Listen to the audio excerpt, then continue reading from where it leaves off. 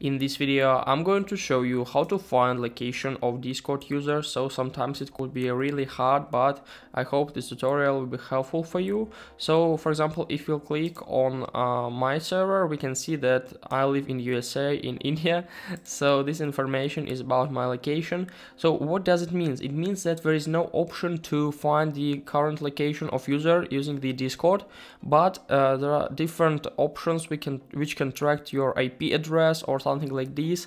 Honestly, I don't suggest you to use other sites or something like this because they can just steal your data. So the easiest way to try to find the location is just to find the user's bio and try to read something about him. For example, this guy, if we'll go, we can see that I'm from YouTube or from Germany, so maybe this guy is from Germany. Sometimes people write something like Polish guy, it means they're from Poland or something like this.